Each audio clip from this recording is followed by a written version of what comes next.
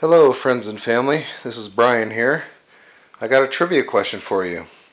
What happens when you cross a kid that loves to play in the mud with some science and technology?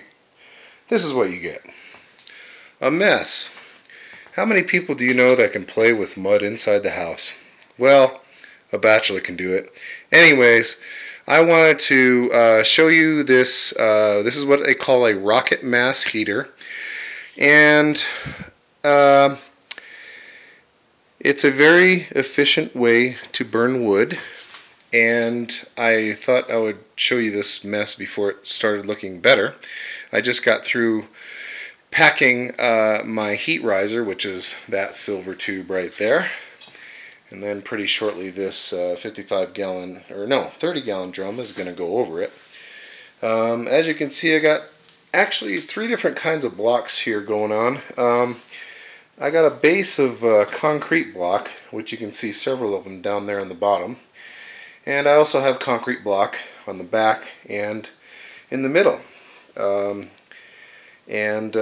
second layer, which is only on this side, I have some fire brick as well as some red brick surrounding the base where which is going to support the 30-gallon drum, which is going to go over the heat riser.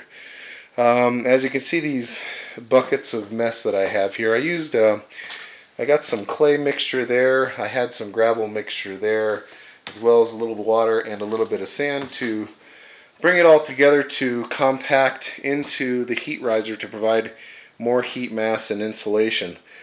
I also have here something which is a little bit different, which I haven't seen anybody do yet on the videos I've checked out on YouTube, and that is run a water pipe through the right next to where the duct's going to go, so I can see if I can heat my hot tub. So I'm going to be running that copper pipe out that wall over there. You can see that copper pipe, and I'm going to put some insulation around it, and it's going to be a non-pressurized system, so there's not going to be a whole lot of danger there. It's just simply going to circulate through this rocket mass heater.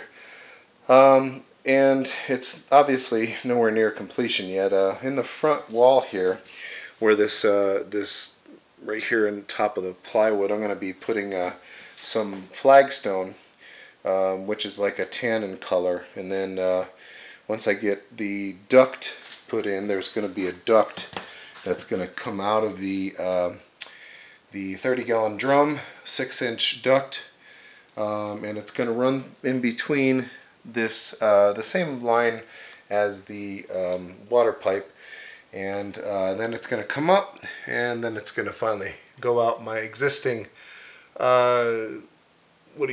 support box where I had for my wood stove. So it's going to be a very efficient system.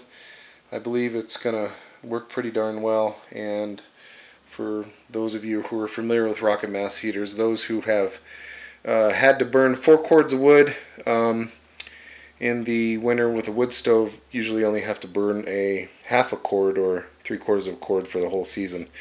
You start a 2 or 3 hour fire. You throw some newspaper in there, get the draft going.